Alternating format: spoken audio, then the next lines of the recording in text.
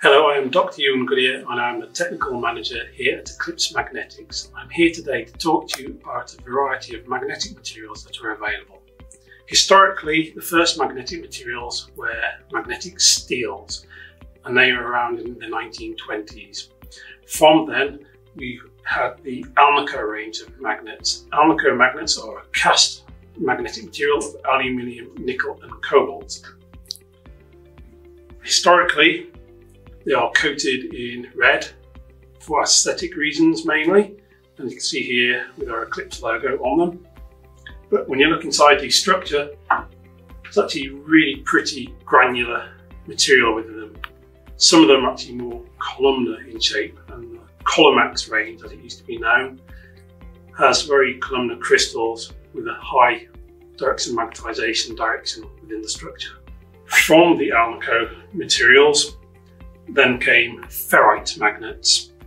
Example here, loudspeaker ring, and here, for anyone who is in the separation industry, 6x4 by 1 inch ferrite slab.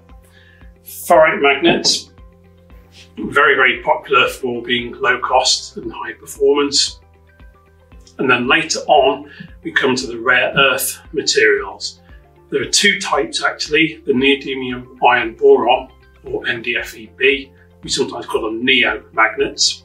They are regarded as the main rare earth magnetic material, of which here's an example, a nickel coated neo magnet in a disc format.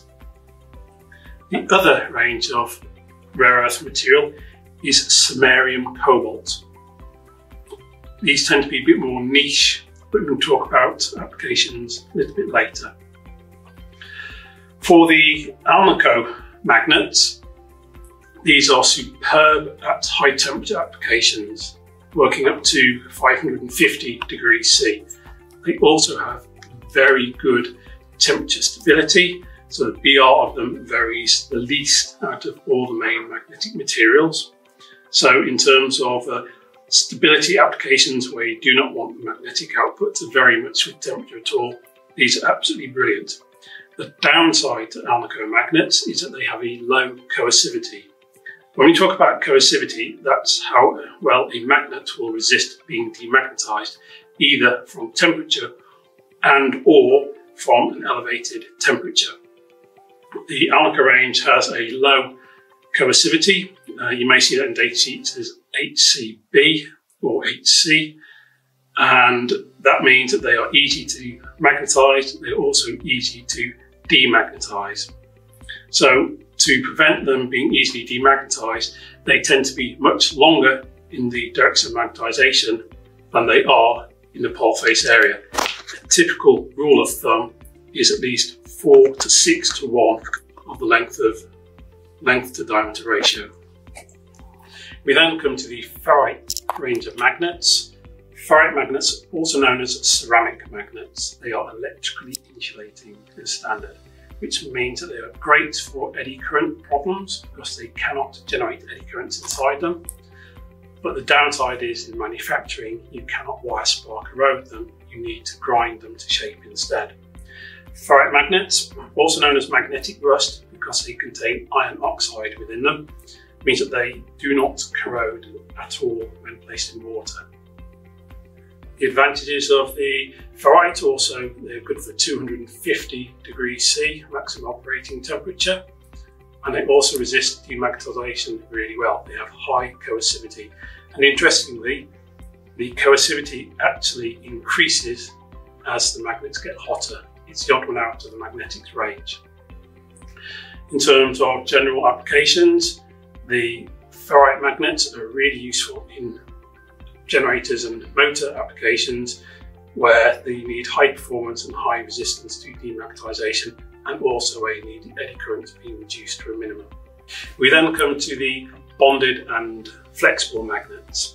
These are basically the magnetic powders but contained within a binder, usually a rubber or a plastic, depending on what the magnet type is. This version here is a flexible ferrite magnet material, and you can make these multiple pole patterns, so you can actually have many poles on one side, or even on some occasions on both sides. And the magnetisation pattern is created during the manufacture of the magnets. This makes these really good in point of sale applications and vehicle graphics. There are two types of rare earth magnets, the Samarium Cobalt magnets and the Neodymium iron boron magnets. The Samarium Cobalt magnets, as shown here, they are very good for ultra low temperature and very high temperature applications. In terms of the ultra low, they are used in space applications where they have been known to work at 3 Kelvin. And for high temperature, standard Samarium Cobalt works up to 250, 300 or 350 degrees C. There are also variants which we can offer which go up to 550 degrees C. They have very good temperature coefficients, which means that the output varies very little with temperature change. Not quite as good as the Alnico range, but not far off at all. But they have very high coercivity, so this makes them very, very hard to demagnetize. This makes them very good in aerospace applications, for example. When people talk about rare earth magnets, they usually mean these neomagnets. They are, as you can see, nickel plated. They have some form of corrosion protection plating, usually a nickel copper nickel plating, or an epoxy, or a zinc. To be honest, there are over 50 to 70 different types of coatings you can put on these magnets, depending on the application. You can even have 22 karat gold if you so wish. The coating is needed because there's iron in the alloy and the magnet will corrode as the iron rusts itself. So neodymium iron boron magnets are not ideal in marine applications where they will get wet regularly. Equally, you do not want them in hydrogen atmospheres because hydrogen will break them down. There's a hydrogen decrepitation process in the manufacture of these magnets, and that is known to destroy the magnet into a powder when you apply hydrogen. It's how you actually make the magnets, and so because of that, you should never use a neomagnet in a hydrogen atmosphere. In terms of performance, the neodymium magnets are the highest performing magnets size for size. Compared to the ferrite magnets, size for size, a neomagnet is up to 7 times more powerful. Compared to the Alnico magnets, the BR of them can actually be quite similar. If you get the design right, an Alnico magnet can be nearly as powerful in output as the neodymium magnets, but the neodymium magnets have vastly higher coercivity values, meaning that they resist demagnetization far, far better than the Alnico can. Talking of the resistance to demagnetization, this introduces the coercivity term again, how well a magnet resists being demagnetized. You can demagnetize a magnet by an externally applied magnetic field or by increasing the temperature on the magnets. When you look at the neodymium datasheets, you'll often see these magnets rated by a temperature rating. It is actually the intrinsic coercivity value that it's rated by, which you may see on the datasheets as 8Ci, I8C, or 8Cj, or even JHC. What this means is that the higher that intrinsic coercivity value is, the harder it is to demagnetize the magnet. And that relates to a temperature rating. So your standard neo magnets are good for 80 degrees C, maximum recommended operating temperature, and there are other ranges as well. The H range is okay for 120 M, between the two, 100 degrees C, but then you can go higher, SH 150, UH 180, EH 200, and then there's an AH and VH, which are 220 and 250 degrees C versions. But to achieve these higher coercivities, you need to add an element called dysprosium, and that dysprosium is very expensive. The higher the rating, more dysprosium, the more the cost. So generally speaking, we would look to match the magnet grade for the application.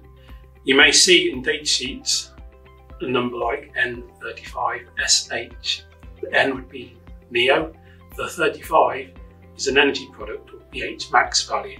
The higher that number, the more powerful the magnet. it gives you an idea of the higher the BR as well. And the letters at the end relates to the temperature rating, or as I just said a bit earlier, actually the intrinsic coercivity. We also have electromagnets, the energized to hold and energized to release. These aren't, strictly speaking, necessarily permanent magnets, because the energized to hold is literally just a copper coil, but it does have steelwork in there. But the energized to release version has a coil and a permanent magnet inside. So this starts to introduce magnetic circuits, where you can add magnetic materials to steelwork to create useful products, from electromagnets through to Halbach arrays, motors, or even generators, and even for loudspeaker applications. We match the magnet type to the requirements for the application. As I mentioned earlier, some of the magnet materials need coatings, such as the neomagnets. You can actually have a range of coatings, and you can actually coat more than just the neomagnets. For example, the Alnico magnets may have a coating for aesthetic reasons. The neomagnets need the coatings against corrosion, but those coatings may be varied depending on the application. For example, some of the automotive applications, instead of having a nickel coating, may have nickel and epoxy. Medical applications may wish to have Paraline C or even gold plated on the magnets. These Samarium Cobalt magnets typically don't require any coating, nor do the ferrite ones, but it can be done. Sometimes the ferrite magnets are coated with silver for medical applications, and the Samarium Cobalt magnets may have a nickel coating on them for use inside electrical circuits, where you actually solder onto the plating, so the magnet actually forms part of the electrical and magnetic circuit. Equally, we can have different coatings to identify different poles. So here we have two types of epoxy colour coatings. Equally, we can overmold the magnets. Here we have a rubber coated Neopot magnet. Equally, we can overmold with plastics. You can also work out the poles of magnets. A polarity indicator, where depending on which pole there is, you can identify the polarity of the magnets. Equally, we have green viewing film.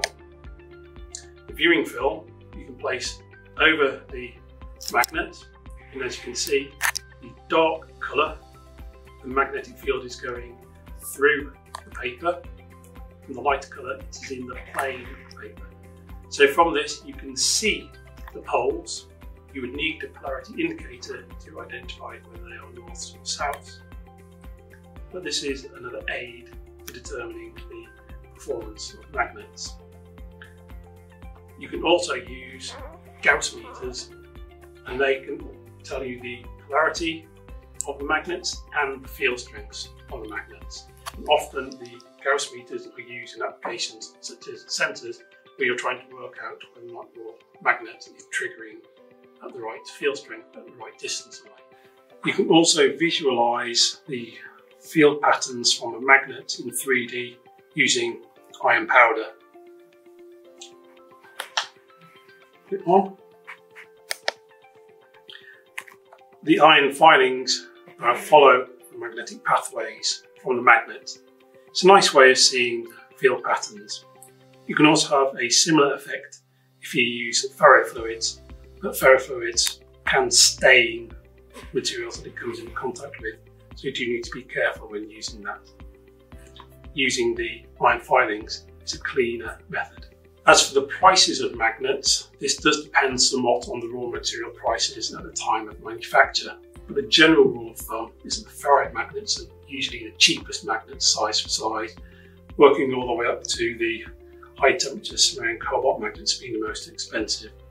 The Neodymium magnets tend to be a little bit less expensive than the Samarium Cobalt, and the Alnico falls between the Neo and the Ferrite. But things such as economies of scale, size and shape, complexity of it, the magnetic patterns, how many you want ultimately, and any specialist coatings that you may require, and any particular finishes such as dimensional tolerances or field checks, they all have an impact on the price of a magnet. So some people try to do a dollars per kilogram comparison. It's often very difficult to do so. You can do a snapshot in time perhaps, but generally speaking, it goes Ferrite, Alnico, Neo, Samarium Cobalt. But it does depend on the grades that you're comparing as to where each one actually falls into. In terms of magnetic strength, on a size for size basis, we start off with Ferrite first, and then Alnico or Samarium Cobalt, depending on the size or shape, and then Neodymium iron boron as the most powerful. With remembering is around about a 7:1, up to 7:1 difference in performance between the size for size Neo and the Ferrite. For corrosion resistance, this does depend a lot on the application, but generally speaking, Ferrite magnets are regarded as best for corrosion resistance, closely followed by Samarium Cobalt, then Alnico, and last is probably the Neodymium iron boron. Like I said, it really does depend on the application. For example, a high hydrogen atmosphere application, you would never use a Neo magnet. For very, very high temperature applications, you might not use a Neo, you might be looking at a Ferrite, Samarium, or an Alnico. If the application has very high external magnetic fields, you might not want to use the Alnico. If you want high temperature stability, you might be looking for Alnico or Samarium Cobalt. Or if you just want pure low cost, you might be looking at the Ferrite again. There's a balance between the application and the material grade to select. You can also use magnets in a variety of applications that require magnetic assemblies. Here, an example of a dipole Halbach array. All these magnets have the direction of magnetization shown by the arrows. They actually repel each other in this configuration, so we have to have a retaining ring. But inside, it's a very uniform, very strong magnetic field. In this version, up to 1 Tesla in the center, but you can design versions like this, anything up to 2, even higher Tesla. And just for note, 1 Tesla is 10,000 Gauss. Equally, magnets can be used in motor or generator applications. So we have arc shapes, or we can even have arcs or rectangular block sections, machined or otherwise. And then we can even go to magnets inside assemblies. Here, this is a lifter magnet, and we have magnets inside here, which by moving this lever helps turn the magnetism on and off to help clamp and release. It's even possible to use magnets in repulsive configurations, such as this toy, where the magnetic fields in the rotating part and the static part actually repel and push away. So we have this little plate at the end to stop the magnet pushing itself off. A good little guide is that typically the repulsive force is about half that of the attractive force. It ultimately depends on the configuration as to what performance you will actually get. At Eclipse Magnetics, we offer a wide range of different magnet grades for each material type, be it Alnico, Ferrite, Samarium Cobalt, or Neodymium, or even the flexible and bonded. We can offer you every single grade of magnetic material there is. We can also custom produce to any size and shape and provide you quotation to help you with your R&D work all the way through to mass production. And we even help you with making assemblies as well. So please contact us at Eclipse Magnetics for further assistance.